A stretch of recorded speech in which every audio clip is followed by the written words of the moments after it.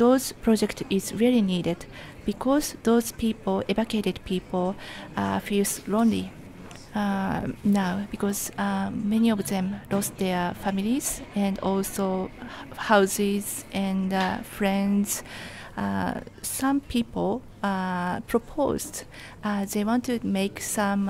handmade goods because among those tsunami affected people there is a very good teacher teaching how to make dolls to another tsunami affected people, and they enjoy themselves. So we respect their proposal and we try to make their dreams come true as much as possible. Yes.